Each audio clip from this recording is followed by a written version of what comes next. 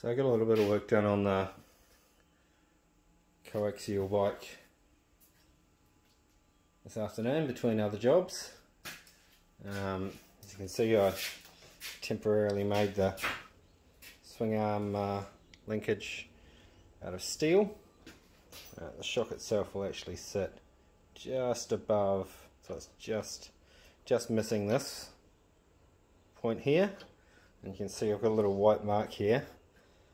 I'm going to have to do a little notch there, and you'll see why in a second. Can't do this with one hand, so I'll have to remove the linkage.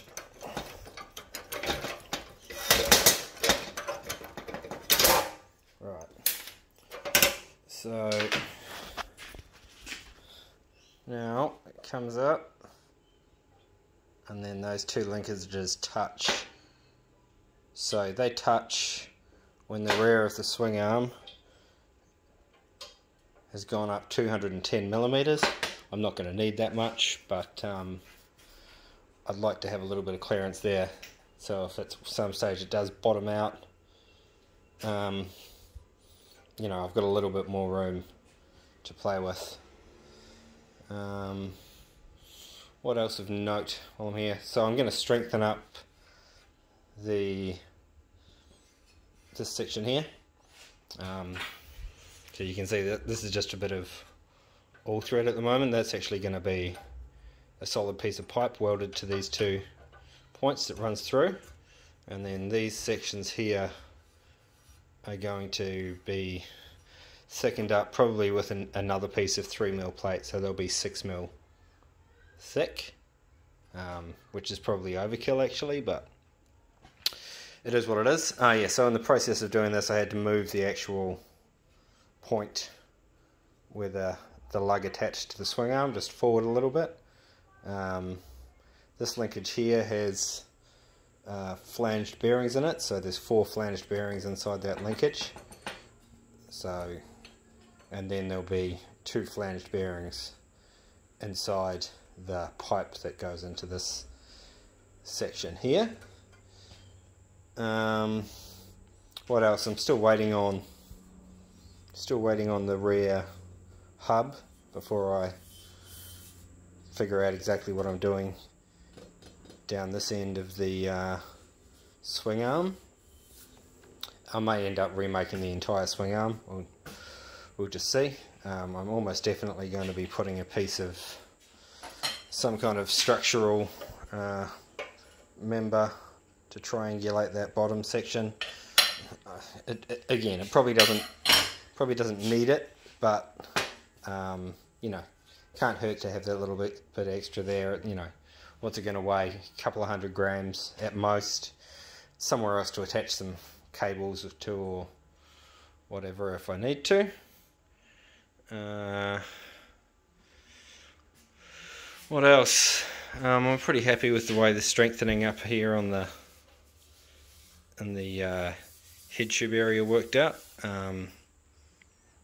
Obviously in the new second revision, when I make revision B, this will be a little bit different. I'll have this section laser cut and folded in one piece. This is actually made of multiple pieces, and same with these sections here. This piece and this piece on both sides will be laser cut as one piece to just remove a few of the welds and things that don't need to be there. You know, the less welding, the quicker it is to make, and you know, the cheaper it is to make, and all that kind of good stuff. And also on revision B, I will probably actually lower this pivot point here. You can see I haven't actually left myself enough room to lower it as it is now, but I'll probably lower that by about 10 or 15 millimeters, just so that gives me a little bit more room beneath at the bottom of the seat post here to the shock itself. It does clear, but it's a little bit close. What else?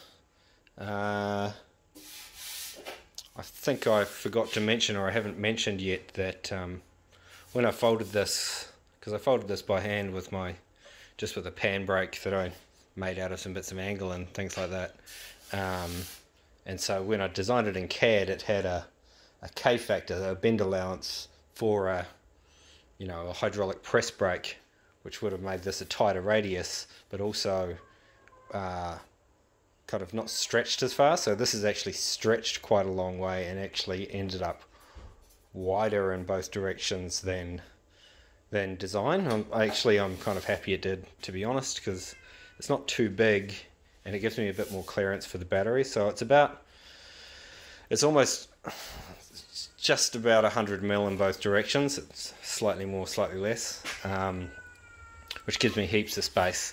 So I might actually be able to fit kind of 20S 9p or maybe even 10p in there. So it was designed for 160 cells minimum plus BMS. So if I can fit a few more cells in there, then happy days. Doesn't mean I have to, but it's not always nice to have the option. What else? Controller's going to sit in this section here. The controller, the Yu Yang King controller I've got is a little bit too big at the moment in its current case, but that's on the list of things to modify to make fit. I'll probably wait until I've got everything together and just kind of zip tie it on the down tube and do a few Frankenbike tests before I go too crazy with it. Hopefully the nuclear controller will be, my nuclear 12F will be ready before then, because that'll actually fit in that space perfectly and have a little bit of a lip around it in all directions. So that'd be nice. Excuse the cat in the background. Yeah, that's about it for now. Anything you want to know, just hit me up and let me know. Obviously I've still got to get the shocks, front shock.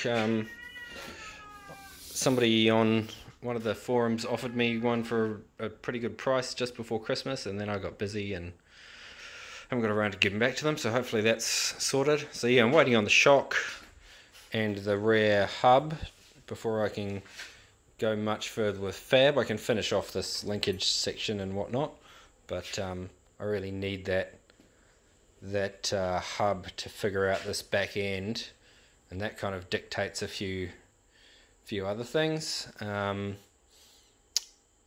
yeah, then it's just batteries and wiring.